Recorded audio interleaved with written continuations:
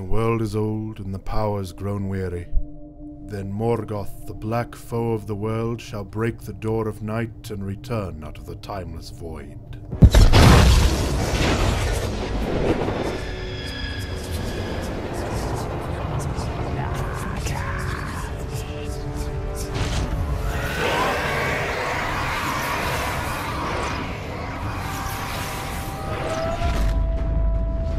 Therefore shall the earth mourn, and the skies above be black. For the sun he shall turn to darkness, and the moon shall no longer shed her light.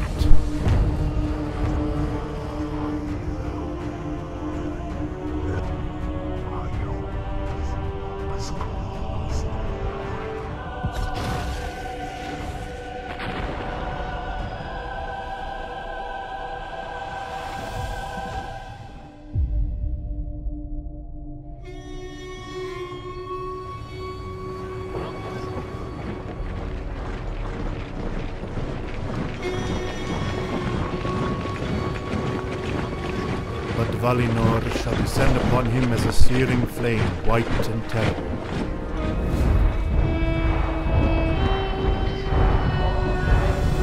And in that day Tulkas, the mightiest of the Valar, shall strive with Morgoth, and on his right hand shall be Eonwe, and on his left Túrin, son of Húrin, returning from the doom of men at the ending of the world. Then shall the last battle be gathered on the fields of Valinor.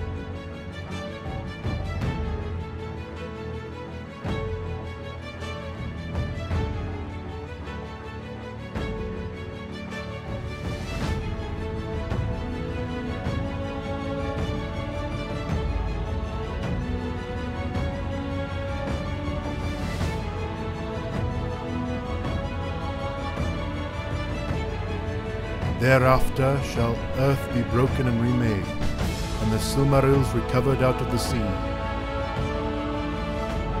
The earth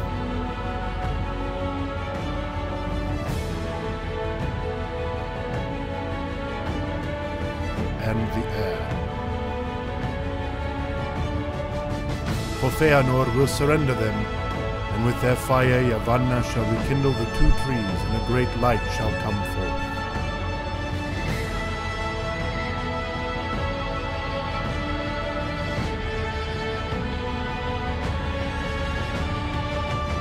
And the mountains of Valinor shall be levelled, so that the light shall go out over all the world.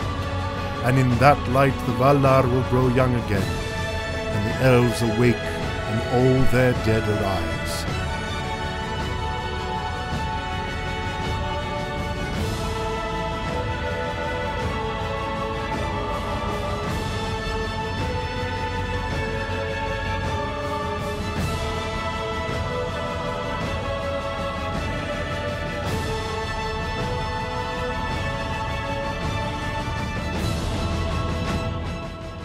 With the sons of men, they shall join anew music of the Ainulindalë.